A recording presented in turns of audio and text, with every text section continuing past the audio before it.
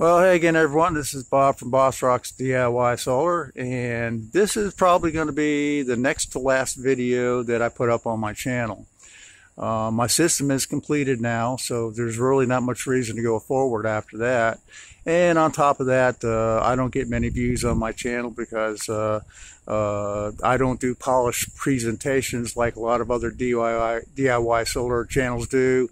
And my presentation is kind of mediocre at best. So you're really kind of lucky if you run across one of my channels in a search, because YouTube just doesn't put my stuff up for people to view.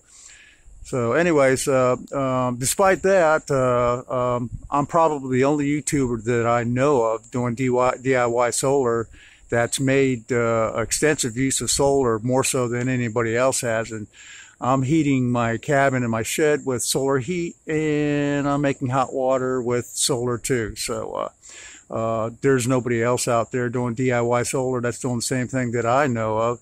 So if you go through all my past videos, you'll see my progression from getting into all that stuff to making the projects and getting everything working. So but on this particular video here, what I'm going to do is show you a little bit about my overpaneling system. Now I'm running 39 kilowatts of solar panels, but I don't have the charger capacity to handle all those solar panels. So what I've got to do is I've got to put in a switching system that detects the intensity of the light outside.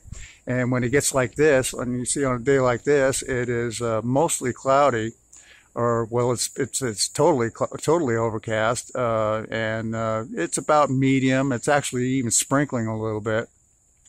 So we're not getting a whole lot of sunlight here or energy to power up solar panels. And just want to show you with 39 kW of panels what you can get out of a day like this. We'll go inside here and see the equipment.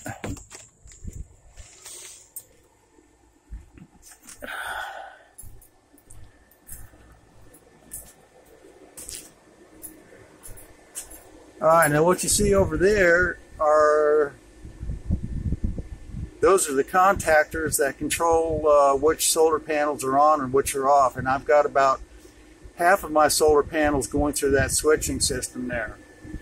So when it's nice and bright and sunny out, all these contactors will kick off and disconnect about half my panels. And as you see, I've got 5 chargers here that'll do up to 500 amps, but still I would need just about double that to handle all the capacity of my solar panels on a sunny day.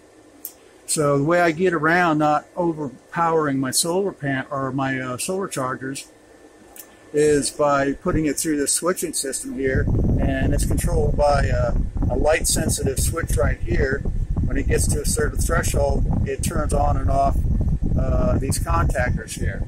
Now these are AC contactors, which are not really meant to be used for DC, but in the way that I use them, they actually work out pretty good, because they only engage when the sun is down to a certain point where you can barely see any shadows anymore. If you look at anything outside, you won't see much of a shadow. So really the solar panels are putting out very little power, and it cuts back the chance of arcing across the contacts there. So even though these are AC contactors, they're working out pretty good. I've had them running for a couple of years, and I'm not having any problems with them, with arcing or anything like that. But as you can see here, with what we've got outside, I'm getting, let's see if I can get that focused in there, about almost 70 amps off the solar panels. And I'll just go ahead here and disconnect them and show you what the difference is. Okay, now we're down to 36. So I've cut out about half my panels there, and that's what it comes down to. So I'll turn it back on, and there it jumps up to 70. So even on a crappy day like this, if you've got 39 kW in panels, I can still maintain my load, which isn't very much right now. It's only 565 watts, and I'm only drawing 23 amps on the inverter, but I'm putting out on this one battery bank here, I'm putting out 18 amps into it, whereas if I shut off the over paneling, it drops down to 7.2. So you see what a difference that makes. So there you go. There's how I do my solar over paneling.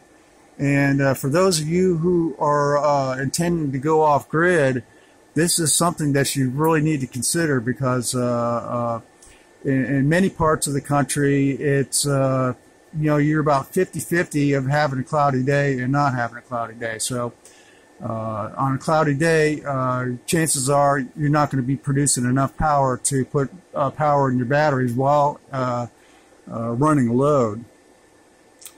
So there you go. That's my that's how my over paneling system works. And on my next video, I'm going to do full system tour and show you everything that I've got running here: the solar water heater, the solar furnaces, and my complete setup with all the inverters and the chargers and all the gadgetry and stuff like that.